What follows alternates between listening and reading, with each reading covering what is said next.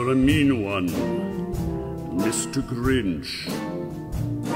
You really are a heel. You're as cuddly as a cactus. You're as charming as an eel, Mr. Grinch.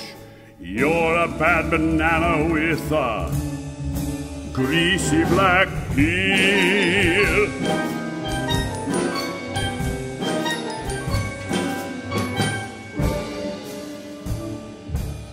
You're a monster, Mr. Grinch. Your heart's an empty hole. Your brain is full of spiders. You've got garlic in your soul, Mr. Grinch. I wouldn't touch you with a 39.5-foot pole. You're a vile one, Mr. Grinch.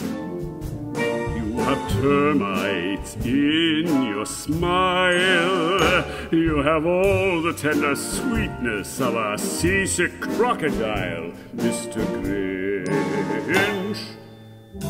Given the choice between the two of you, I'd take the seasick crocodile. You're a foul one, Mr. Grinch. You're a nasty, wasty skunk. Your heart is full of unwashed socks. Your soul is full of gunk, Mr. Grinch. The three words that best describe you are as follows, and I quote: stink, stank, stunk. You're a rotter, Mr. Grinch. You're the king of sinful sots.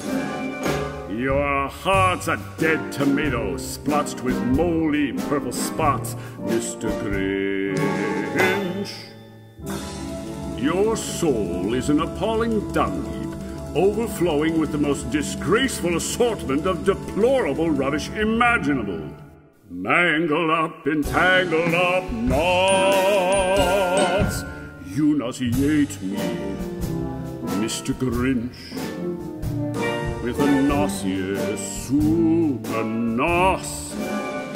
You're a crooked, dirty jockey, and you drive a crooked horse, Mr. Grinch. You're a three-decker sauerkraut and toadstool sandwich with arsenic sauce.